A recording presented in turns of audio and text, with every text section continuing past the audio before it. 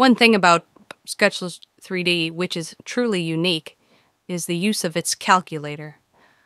It's a part of being a parametric type of modeling program where you enter numbers rather than formulas or drag dots or any other method.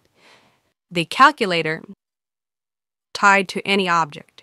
You can use the calculator to resize or locate assembly, a board, a door, or a drawer. The center row of text boxes set the size. But set that to 6. You'll notice when I enter the 6 in the height text box, the bottom and top labels turn green and become buttons. So I can do that, and the sum of 5 plus 6 is 11. If I wanted to move the bottom all the way to 0 and came off of that, and that would just slide that like that. So take the board and put the bottom at, say, again, 5, change the job. And that works in all 3 of the directions. You really shouldn't change the thickness because that's tied to your material size. I can say this is 12 and move that to the right. So you see that 12 is 3/4 plus 12 is 12 3/4. And you can change any combination of these. You'd say, I want the depth of the board to be 4. The front is 2 inches away from the front of the cabinet. Then I click back. 4 plus 2 is 6. And it moved that back accordingly. You can also use it as a true calculator by pausing the cursor in the text box, putting in the calculation you want to have. So I say that's going to be minus 3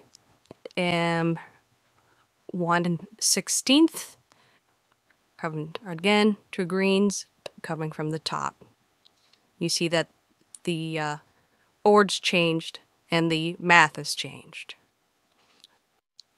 It has the advantage of being precise and fast and giving you the visual feedback of the values, size, and location.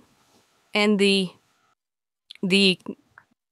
other tool used for sizing and locating is the spreadsheet. And it functions just the same as the calculator does.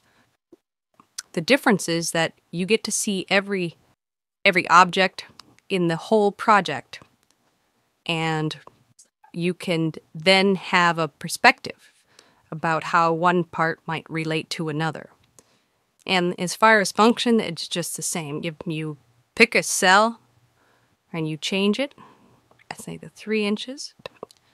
When you click off, now the column headings become the buttons. I can just click top.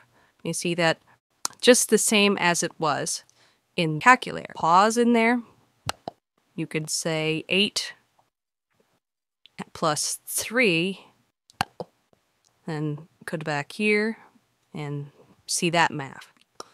So the combination of the spreadsheet and a calculator give you total control in a parametric way of the size and location of your objects in a very precise and easy to understand manner.